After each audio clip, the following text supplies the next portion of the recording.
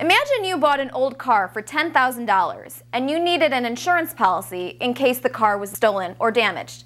The insurance companies would offer different rates depending on factors such as your driving record, level of coverage, and size of the deductible. But all the insurance companies would agree on one thing: none of them will insure you for more than the value of the car. This is because companies understand something called moral hazard. If you bought a car for $10,000 and could insure it for $20,000, you would have an incentive to set the car on fire, or at least leave it in a bad neighborhood with the engine running. Companies understand that would be a recipe for losing money. I'm Nikki Kurokawa with the Independent Women's Forum. As part of the Center for Freedom and Prosperity's Economics 101 series, I'm here to explain moral hazard and how government policies sometimes encourage foolish behavior. Let's use an example from the financial crisis. You may have wondered why so many financial institutions were so careless about lending money to people with sketchy credit histories to buy overpriced houses. In a genuine free market, investors are reluctant to lend money when there's a high probability that they won't get paid back. So what happened in recent years to convince bankers to make silly loans?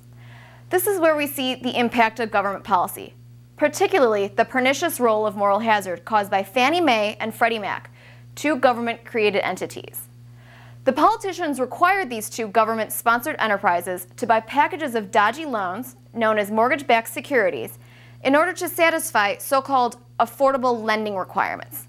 This policy may have been motivated by a noble idea of boosting home ownership, but politicians were so anxious to buy votes that they didn't bother to think about the risks of moral hazard.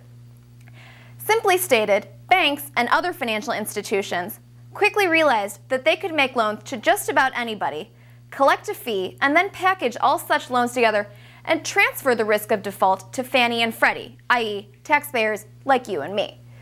This moral hazard meant that lenders could relax their standards, and they did. There are other moral hazard issues to consider, including what happens when home buyers don't have to put up a down payment because of government subsidies. That means they have no skin in the game and don't suffer losses if they walk away from their mortgage. This increases the risk of default. Another example is too big to fail in the financial sector. If investors think that the government will bail out big institutions, there is less incentive to engage in good oversight. This creates the risk of new versions of Fannie and Freddie, ticking time bombs that will explode, leaving taxpayers to pay for the damage. The beauty of the free market is that it gives people the chance to win big. But there's an old saying that capitalism without bankruptcy is like religion without hell. Risk-taking generally is a good thing, and it's often a sign of a dynamic economy. But subsidized risk creates a moral hazard. This is bad for taxpayers and bad for the economy. I'm Nikki Kurokawa. Thank you again for watching this Center for Freedom and Prosperity Economics 101 video. Please spread the word.